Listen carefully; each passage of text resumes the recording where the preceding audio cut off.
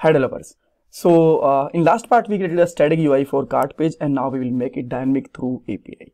So let's start with the point. So first of all we will call API so that we can get the dynamic cart data from database, and we can render this data on the UI also. So keep in mind guys, we will make this price summary dynamic also, right? Here you can see that the amount, so that amount will be the total amount of all items inside the cart. We will apply some tax, delivery charge and discount, and we will show the cumulative price there. All right, so now we can start with the code, and let me just start with the product.ts. so here we will create a one service function so that we can call API, right? So let's say our service function name is current cart, and we can just simply return this dot http dot get data. And to just save the time, what I'm going to do, I will just copy this data from there, and we also need a user ID there, because we are just getting the data on the behalf of user ID, which user is logged in there, right? And we can say that user ID. And how we can get this user ID? All right, so we can get it from the database, and just make it quickly. I am just jumping on a header.component and just copying these two lines, right, and pasting there. So we are just getting the data from local storage, and we are just converting inside, we are just parsing it, right? And after that, let's simply put there user data.id, and we can just simply put there plus sign also. Perfect. That's all that we need in that function.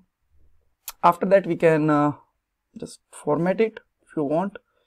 All right, and after that, let's call this current cart function inside our cart detail page, right? So cart page basically. So what I'm going to do there, in the constructor, I'm creating an instance of product service. So I'm just taking a private property product, and the product will be a service. All right, now inside ng on it, that will be changed once we will just change any URL. So we are just coming from any other page to cart page. That time this function will call, right? So product dot current cart, and as you know, we can subscribe it there. So let me just subscribe, and as you know, it will return a callback function. So I am just putting their result, and here let's simply put there we can use this result, but for that we have to define the type of this service. So I'm defining the type there, right? And now we want to collect this result inside any item, right? Inside any, you can see that property. So cart data, and the type of it will be cart, and that will be type of don't know what is that, cart. We can import it from cart type, and it could be undefined if there is nothing, right? And now what we can do there, this dot cart data is result, and now we have all of data inside the cart. So if you want to check that what we are getting inside that cart data, then just make a console there, console.log or console.on, and you can check there.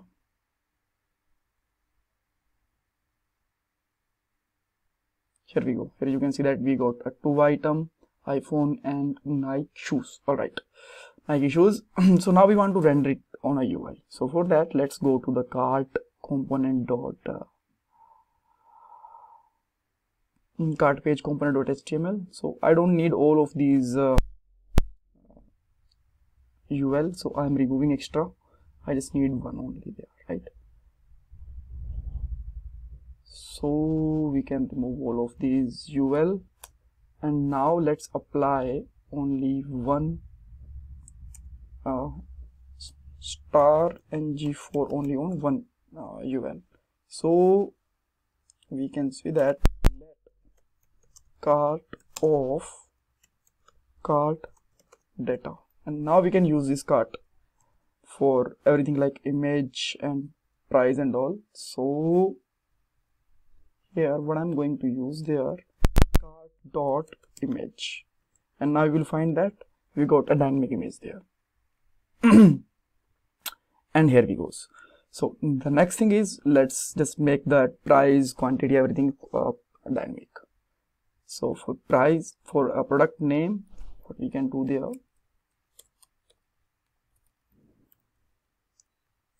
cart dot name, and let's just show the text price also, text also with price,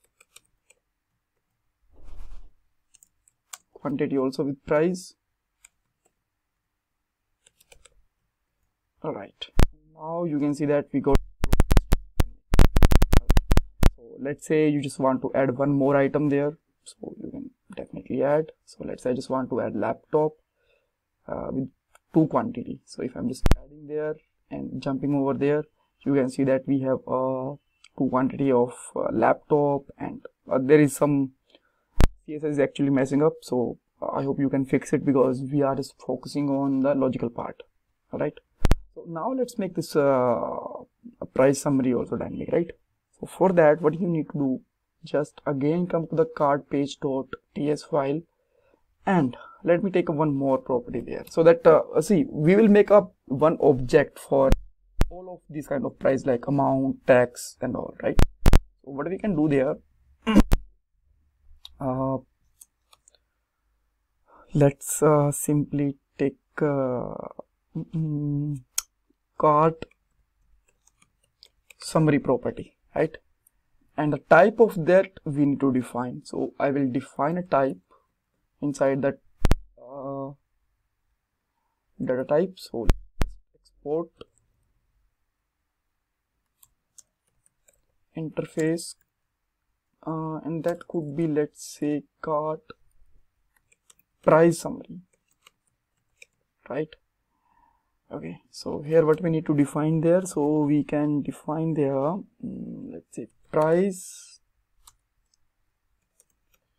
could be number, after that discount again could be number, everything will be number, right? So tax is also type of number, and delivery charges, delivery, I think that is fair enough. That will again a number, and last one is, let's say, total, that will again, and now we can use this interface there, right? And let me change the name of property also with the price. All right, and if you just want to add some by default values, like every property is mandatory, then you can do that one, that thing also. How we can do that? Let's simply put a 0 value to all of these objects. 0, 0, 0 to tax, 0 to delivery, and 0 to total. Great.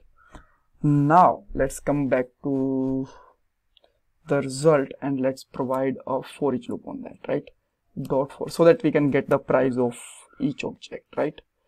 So now let me just take their item.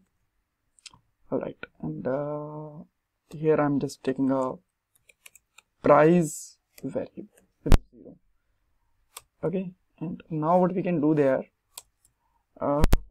price will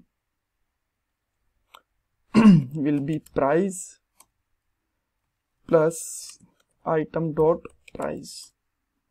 But now you will find there is a you can say that missing thing. So let me just show you the price first, like what price we are getting for all of these products. So here you can see that actually this is converted in a string because we are using loops and all. So the best way to just fix it, just simply use their plus sign and use a bracket there, so that it could automatically converted inside the numeric. Sorry guys, my throat is actually not still working well. Okay, so now you can see that there is a price, but Price is actually not perfect because there is a 2 quantity in our price, but the total price is not fair enough for all of these products. So what I need to do there, so I just need to multiply there with the quantity. So plus item dot quantity, right? But there is a thing like quantity could be undefined there. So we can simply check if quantity is defined, then we can just get the price, right? Perfect. So once we get the price, we have to just apply the discount and all of these things. Now you can see that price is a bit different, right? Because 50,000 plus 50,000 for laptop and 1 lakh for mobile, and here you can see that 30,000 for 3,000 for the shoes. All right.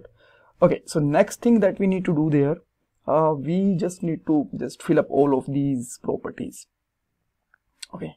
So just come back there, put there this dot price summary equal to price. After that, okay, so there is some issue. Let me check. The number is cannot assign the type of.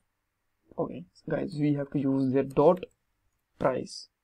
The next thing is this dot price summary dot discount, right? So what we can do there, price, if we want to just apply 10% discount, we can do that.